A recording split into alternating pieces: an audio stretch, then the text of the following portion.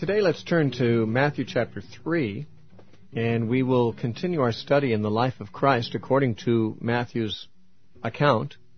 In the first two chapters we had what we would call birth narratives, birth stories of Jesus. Most of the Gospels, well, I shouldn't say most, two of the Gospels of the four do not even contain any stories about Jesus' birth or childhood. Only Matthew and Luke do, and even they give only very limited information. And what Matthew has told us is that after the birth of Jesus, he was visited by wise men from the east, and he almost would have been killed had not he been spared by escaping to Egypt, because Herod sought to kill him. And then he came back from Egypt and settled with his family. This would still be while Jesus was quite young, probably still a toddler. They settled in Nazareth, which was a community in Galilee. Perhaps I should say something about Israel's geography at this point, because as we go through the Gospels, we need to be aware of how the nation of Israel was laid out. Israel is really quite a small country, and it was long and narrow. North to south was the greater distance, and east to west was a very short distance. But it was a long, narrow country. Still is, by the way.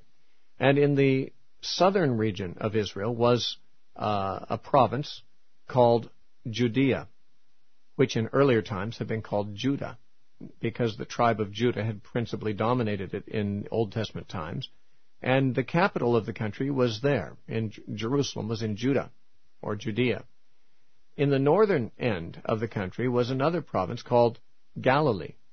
This is where Jesus grew up, and this is also where much of his public ministry was conducted. Galilee was actually populated by more Gentiles than Jews, although it was technically part of Israel. It was sometimes called Galilee of the Gentiles, because, as I say, there were more Gentiles than Jews there. But it was part of the Jews' territory, and it was part of the region that had, in Old Testament times, been part of the northern kingdom of Israel. Now, between Galilee in the north and Judea in the south lay a region that was called Samaria. And Samaria was sort of a buffer between Galilee and Judea, but it was a place where the inhabitants of Judea and Galilee had no respect for these people. The Samaritans were the descendants of Jewish people who had intermarried with Gentile people. And so the Samaritans, many generations later, in Jesus' day, had become sort of a mongrel half-breed race as far as the Jews were concerned. And they also had mongrelized their religious practices, so that the Samaritans were not really purely Jewish in their religion either. And because of this half-breed sort of status of the Samaritans, many of the Jews looked down on them considerably and wouldn't even want to go into Samaria. In fact, some Jews felt that if the wind blew through Samaria and then blew on them, that they would be defiled by that wind. Of course, this was nothing that the Bible encouraged. This was just simply bigotry on the part of the Jews. Anyway, this is how the country was laid out. You have Judea in the south, Samaria in the middle, and then Galilee in the north. Jesus was born in Bethlehem, which was in the south, in Judea, near Jerusalem. He had spent time in Egypt as an infant, but when Herod had died, Joseph and Mary moved back to Galilee, which is really where they had originated, and to the town of Nazareth, where Joseph had been, and apparently continued to be, a carpenter. After this point, we don't read very much about Jesus' childhood. Matthew gives us nothing beyond this, although Luke, very briefly, in chapter 2 of Luke, tells us of a story that occurred when Jesus was 12, how that he was misplaced, as it were, by his parents in Jerusalem, and they found him talking to the teachers in the temple and amazing them with his wisdom. But apart from that story, which occurred when Jesus was 12, the Bible really tells us almost nothing of Jesus' later childhood or even young manhood. When Matthew begins chapter 3, Jesus is now an adult. He's about 30 years old. Now, Matthew doesn't tell us that, but the same story is related in Luke chapter 3. And in Luke chapter 3, we're told that Jesus was about 30 at this time. So Matthew has skipped over almost 30 years of Jesus' life. Luke, who of course tells us one incident from Jesus' youth when he was 12, skips over 18 years. And there was therefore a large block of time in Jesus' lifetime on earth about which we know almost nothing. Now, we do know that the people of Nazareth, at a later time when Jesus came preaching there, recognized him as the carpenter and the carpenter's son. So they apparently had known him when he was growing up to be Joseph's son, working in a carpenter shop. There are a few other things we can deduce about his youth, but they apparently were not important enough things for the gospel writers to include them. They were apparently not part of the necessary message of what Jesus came to do. So we find that the gospel writers are very unconventional in their biographical enterprise. They do not do what most biographers would do. They do not give a seamless or continuous narrative of the life of the man they're talking about, but they skip over large blocks of time. And the reason is they're not trying to write an ordinary biography. They're trying to write a gospel, that is, a presentation of the good news of salvation. And the majority of the things that Jesus did during those youthful years apparently are not directly relevant to this message of the gospel. When they do get around to talking about the gospel, they usually start by talking about John the Baptist. All four of the gospels give some record of John the Baptist's ministry before they give any record of Jesus' ministry. John the Baptist was a forerunner to the Messiah, and we get, not here in Matthew, but over in Luke chapter 1, we get details of how he was born. John the Baptist was also born somewhat miraculously, not of a virgin, as Jesus was, but of an old woman who was past childbearing age, a little bit like Isaac had been born to Abraham and Sarah when Sarah was too old to have children. So John the Baptist's mother had been too old to have children, and she miraculously conceived and brought forth this man who was to be the greatest of the prophets and the one who would address Israel, call them to repentance, and introduce them to the Messiah, who was, of course, Jesus. Now, John the Baptist is a very important figure in the gospel records. And he is the prophet that was predicted in a couple of Old Testament places. In Isaiah chapter 40, there is a reference to the voice of one crying in the wilderness. This is a reference to John the Baptist, as Matthew will point out to us. There is another prophet in the Old Testament, Malachi, who in chapter 3 and verse 1 prophesied that God would send a messenger ahead of the Messiah, and that, of course, is John the Baptist also. And John was an unusual man. We get a little bit of detail about his life here, but John was approximately 30 years old, and so was Jesus, when the events of Matthew chapter 3 transpired. And this is the beginning, really, of Jesus' public ministry. Though he was, at this point, 30 years old, he had done no public ministry prior to this. And so when we come to Matthew chapter 3, we're introduced to the ministry of John the Baptist as sort of a springboard into the ministry of Jesus as an adult. We read, "In those days, John the Baptist came preaching in the wilderness of Judea, and saying, 'Repent, for the kingdom of heaven is at hand.' For this is he who was spoken of by the prophet Isaiah, saying, 'The voice of one crying in the wilderness, prepare the way of the Lord, make his paths straight.' And John himself was clothed with camel's hair, with a leather belt around his waist, and his food was locusts and wild honey. Then Jerusalem and all Judea and all the region around the Jordan went out to him, and were baptized by him in the Jordan, confessing their sins." Now, let's stop there a moment. That gives us a good sampling of what the John the Baptist's impact was. You know, it's rather interesting that we have a very good confirmation of John's ministry from a secular source of the time, and that is Josephus. Josephus was a Jewish historian. He was not a Christian. He was not acquainted with the gospel writings. But he lived in the first century. He was a contemporary with the apostles, but he probably never met them. But he was commissioned by the emperor to write the history of the Jews, and he wrote very, very voluminous histories. And in one passage, in one of his histories, he points out that John the Baptist came and was baptizing people. And there's really only a paragraph about John there in Josephus' work, about as long as this paragraph we just read in the Gospels. But it's interesting how much it corresponds with and confirms what the Gospels say. although it is in no sense dependent upon them. So we have external confirmation from a Jewish historian that John the Baptist was a real character, and that he did essentially these things. Now we're told he was preaching in the wilderness of Judea. According to Luke chapter 2, when John the Baptist reached a certain age, we don't know what age, probably 12 or 13, he left home and he went to live in the wilderness. And he ate only such food as he could be found there in the wilderness, wild honey and locusts. Now, some people have tried to make locusts out to be some kind of a plant, like maybe wild carob or something like that, but there's no reason to make it that. He ate locusts, grasshoppers. In the Jewish law, in Leviticus chapter 16, you'll find a list of the animals that Jews were not permitted to eat. And most kinds of animals were unclean and not permitted to the Jews to eat. But there were some that were clean, and that includes some insects. Almost all insects were unclean to the Jews, but there was an exception, and that was any insect whose hind legs extended above the body of the insect was clean, and that would mean hopping insects like locusts and grasshoppers and crickets were actually animals that could be eaten by the Jews. And so there's no reason to believe that when it says that John ate locusts and wild honey, that means anything other than what we think of as locusts. He needed to get protein somewhere.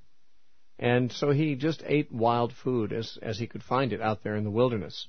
He was kind of a hermit type of a prophet out there in the wilderness. And his message is found in verse 2, summarized. He said, "Repent, for the kingdom of heaven is at hand." Now, the term kingdom of heaven that we find here for the first time in Matthew is a term that is found only in Matthew's accounts. It is used as an equivalent of the term kingdom of God.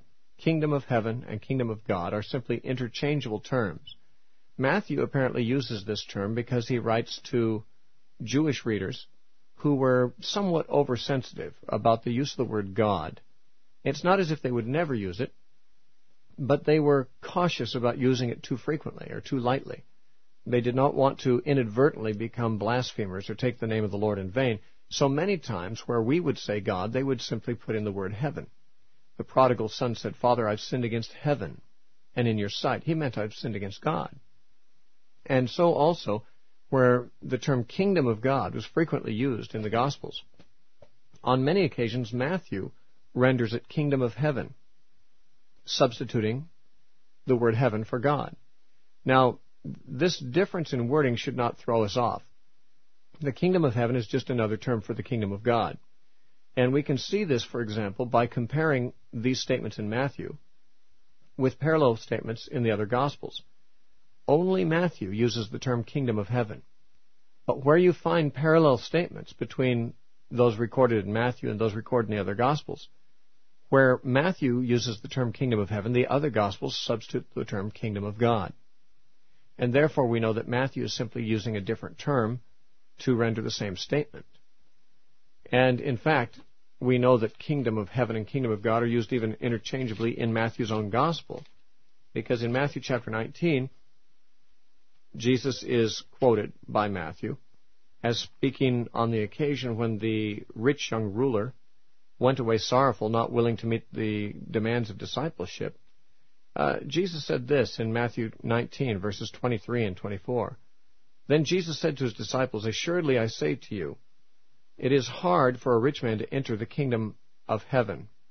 And again I say to you, it is easier for a camel to go through the eye of a needle than for a rich man to enter the kingdom of God.'" Now notice Jesus said the same thing twice. Basically, that it's hard for a rich man to enter the kingdom.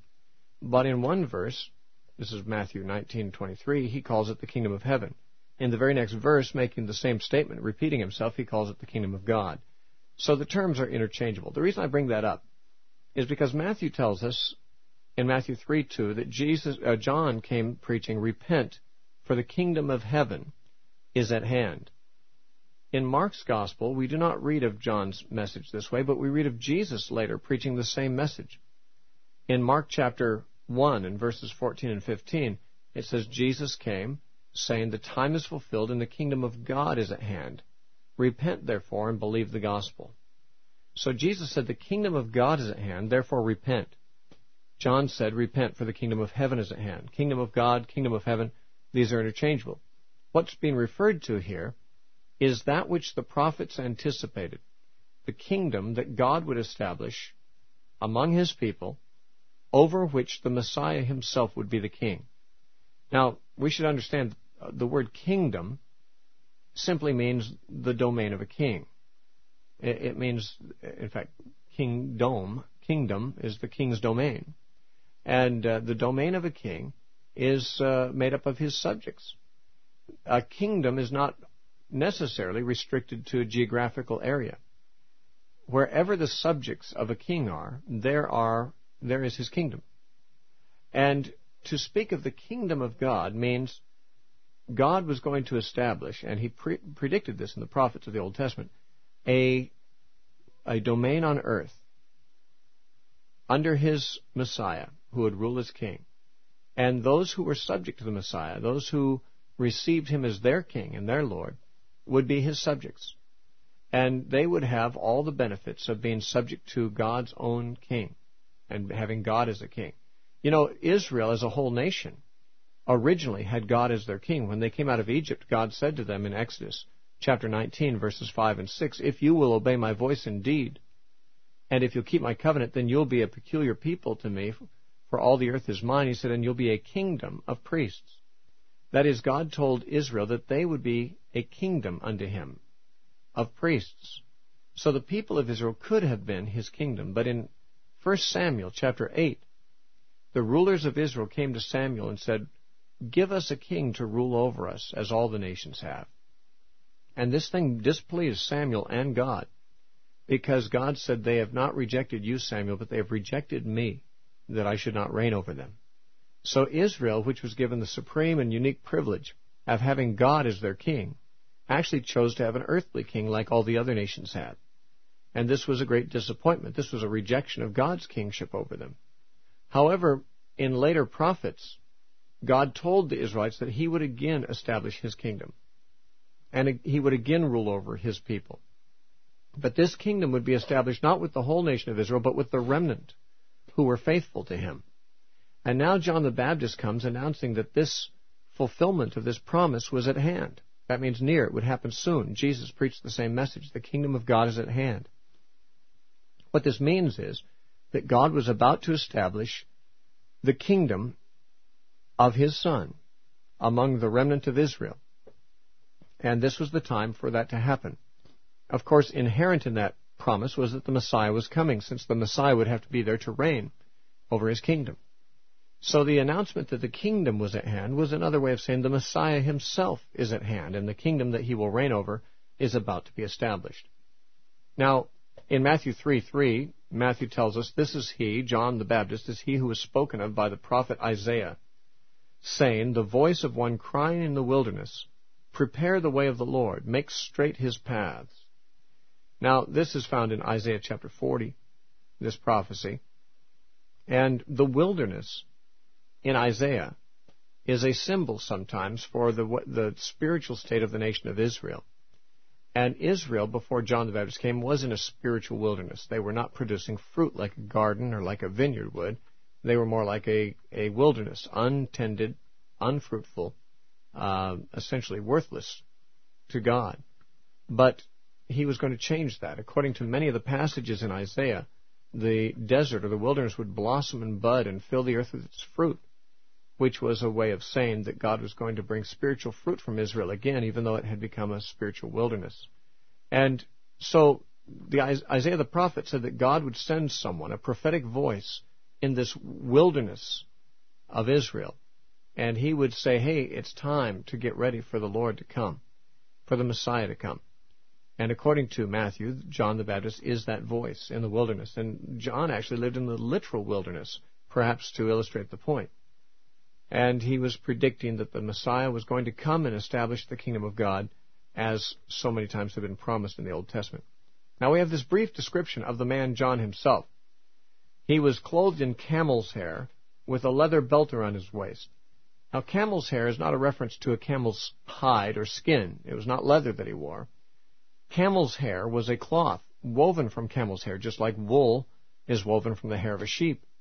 So the poorer people in Israel sometimes wore camel's hair. It was not as comfortable as other cloths, but it was cheap. And it was sort of the garment of the poor man. It was a little bit like wearing sackcloth, which when the Israelites were repenting of some great sin, they often put on sackcloth, which was a rough garment that was uncomfortable in order to show their sincerity and sorrow over their sin. John wore something like a sackcloth garment of camel's hair, which was, of course, an emblem of repentance, the very thing that he was calling people to. He also wore a leather belt, which isn't too strange in our time for people to wear, but in those days people wore cloth sashes around their waist, not leather.